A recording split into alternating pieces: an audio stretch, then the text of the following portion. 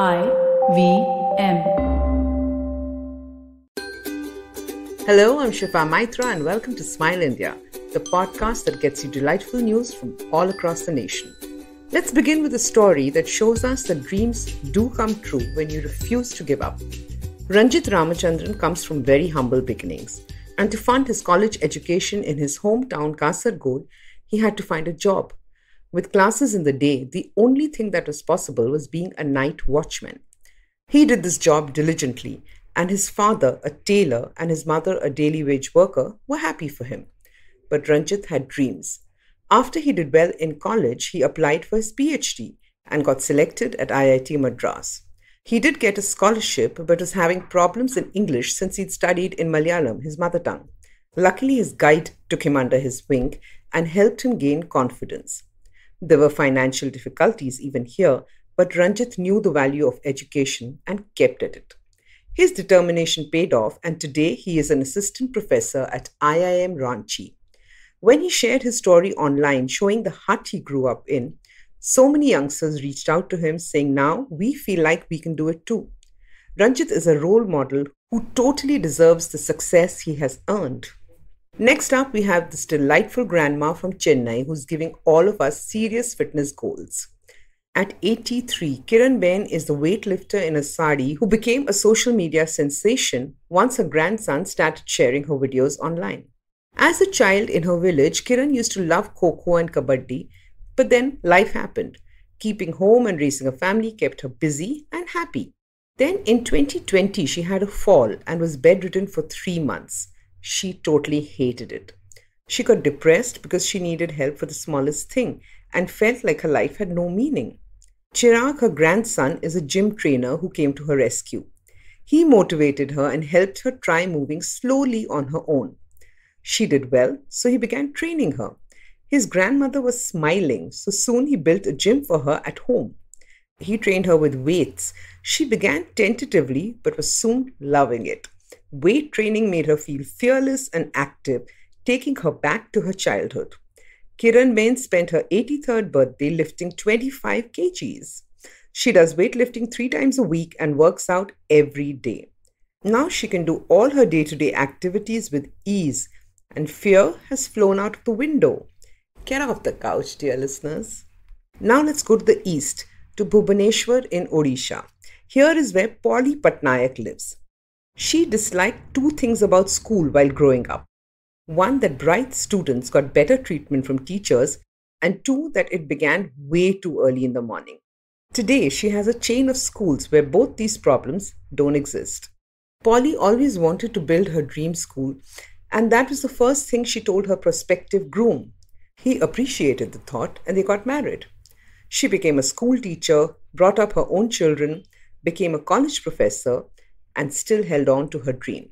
As her own kid grew up, she used 30,000 from her savings and with 5 teachers began Mother's Public School, which begins at 9 a.m.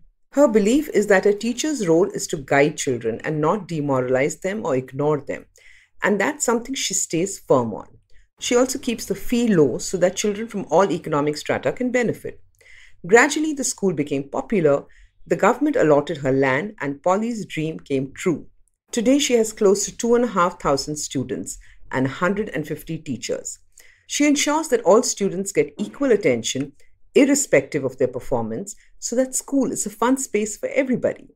When the school got CBSE affiliation, she took loans to improve the infrastructure, opened a branch in Puri, and now pays over 1 crore in salaries.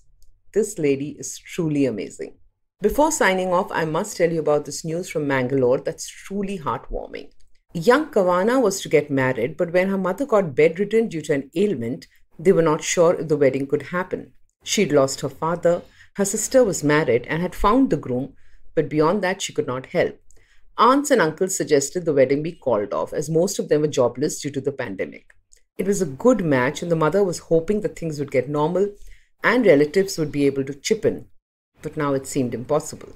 One day, Suresh, a cousin, came over with his friend Abdul Razak, owner of the popular Beena Bakery. On the way back, Razak casually asked Suresh a few questions and got to know the situation. He felt awful and went home and discussed it with his family. They'd been helping a few people in the neighborhood, but this was different. His mother-in-law said, let's help them. A daughter's wedding should not be called off. So soon the women of Razak's home went to Kavana's place with jewelry and gifts for the wedding. The menfolk got bookings done and caterers were hired. Kavana had a wonderful wedding. And that's how a Muslim family spent a couple of lakhs to get an unknown Hindu girl married like her own family would. If this isn't the soul of India, what is? That's it for today, and I'll be back next week with more delightful news from India. Till then, stay home, stay safe, and get vaccinated. For more interesting information on our country, please like and follow Good News Indians on Facebook.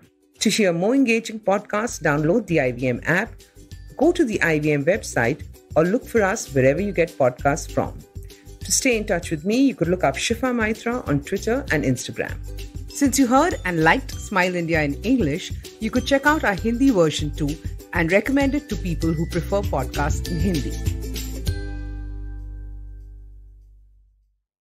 Hey, it's been another great week on the IVM Podcast Network. On Nankari, Sadaf and Archit stir up a hot pot of stories exploring the age-old breakfast of Old Delhi Nihari. This is a must-check out from the #1 food podcast in India. We'd like to welcome Audiogan to the network. It's an old show about design. We want to kick off this season with Jay Datta, design-headed Make My Trip and Go Ivy Bo. He's also the founder of Design Up. Positively Unlimited gets a makeover. Check out the revamped show Say No to Drama with Chetna and learn how to avoid drama in your life. Home is where the heart is. Marathi Kirkitun helps us understand more about homes. On Smarter with Sid, Siddharth asks the pertinent question, is jealousy good for you? And on the Musafir Stories, get introduced to the headhunters of Nagaland. Do follow us on social media. We're IVM Podcast on Twitter, Facebook, Instagram, and LinkedIn. And remember, if you're enjoying this show or any other show for that matter, please do tell a friend. Word of mouth is the best way to spread the word about a podcast you love. And finally, we'd like to thank our sponsors this week, See It, Cred, Global Victoria, Bank of Baroda, Intuit India, and CoinSwitch Kuber. Come learn and experience the ABCDs of being queer with me, Shunetro, and me, Farhad, on our show, Gay BCD. The two of us take you through our stories and experiences of being gay men in the city of Mumbai and have candid and sometimes downright scandalous conversations about sexuality, gay culture, and everything in between. Catch new episodes of Gay BCD every Tuesday on the IVM Podcast website, app, or wherever you get all your podcasts from.